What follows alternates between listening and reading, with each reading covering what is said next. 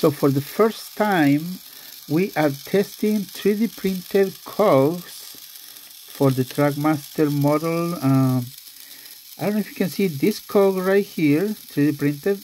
That one right over there. I'm gonna crack it open and show you. This is a real test. So we've been testing this for over an hour, and it's been running, and there is no problem so far. Probably we need to let it run for maybe 8 hours straight. But so far we have that cog right there. There it is. That was 3D printed. 3D printed cog. Doing a lot of test runs with this. So this one right here, that's really hard to find. Really hard to find. And over the years, to be honest, over the years, I tried to find it. That's for maybes. I think Plarail Dodge for that cog. Never find it. I could never find it over the years when I was buying and selling off eBay. You know, I was buying and selling Trackmaster, and I couldn't ever find. So I'm just testing. I know this is for sale. So many places you can find this one.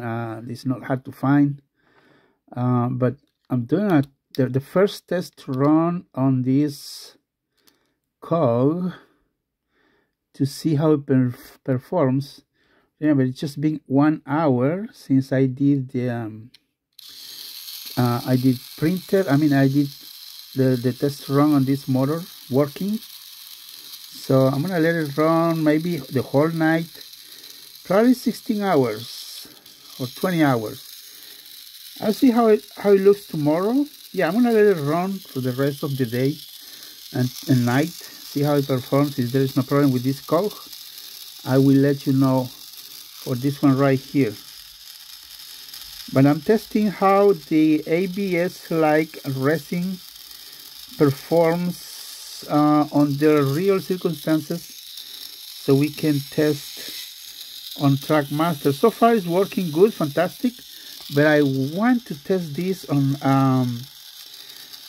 I know a lot of people could not find this code. Maybe someone find it already, but this cannot be found anywhere. That's for Dodge Splattered, if I'm not mistaken. I don't think diesel 10, but I don't remember. But this one definitely. Oh, maybe is another one that's the driving axle code that nobody can find it. I mean, I wasn't able to find over 2, 3, 4 years span trying to look for it, but I'll let you know how this thing works for tomorrow.